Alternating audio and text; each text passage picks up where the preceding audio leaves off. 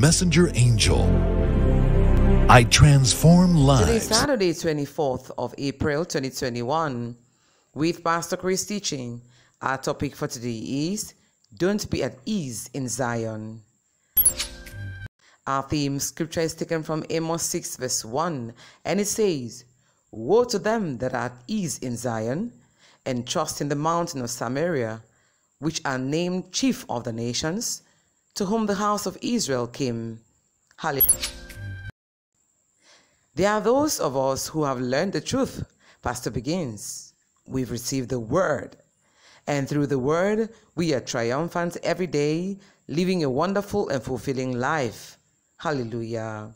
However, we must still give attention to helping those who haven't known the truth yet, those who haven't understood the word of God yet. Praise God.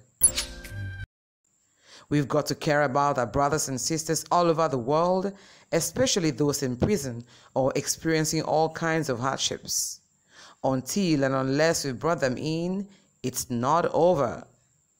It's not over as long as Satan is deceiving others and seeking to destroy lives. Pastor says we can't be at ease in Zion. Glory to God. Read the Lord's touching words in Amos chapter 6 verse 6 of the NIV. It says, You drink wine by the bowlful and use the finest lotions, but you do not grieve over the ruin of Joseph. Wow. Pastor says, when you hear about churches being burnt or priests and pastors and ministers being incarcerated unjustly because of their commitment to the gospel, don't act like it doesn't concern you. Get on your knees and pray. Hallelujah. Oh, don't think only of yourself.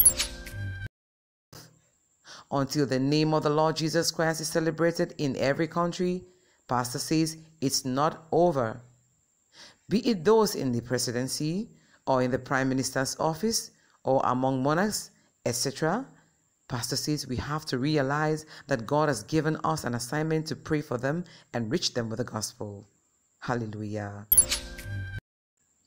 We have to bring others into the peace, love, and joy that God has given us. Otherwise, our job isn't done.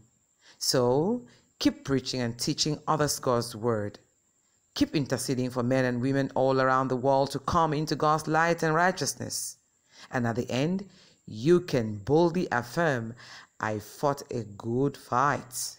Glory to God. Oh, thank you, Lord, for your word to us today. Okay, let's take a prayer now from the bottom of our hearts.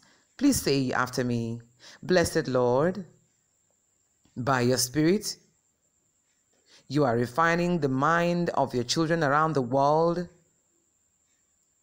bringing them into deeper knowledge and understanding of your word.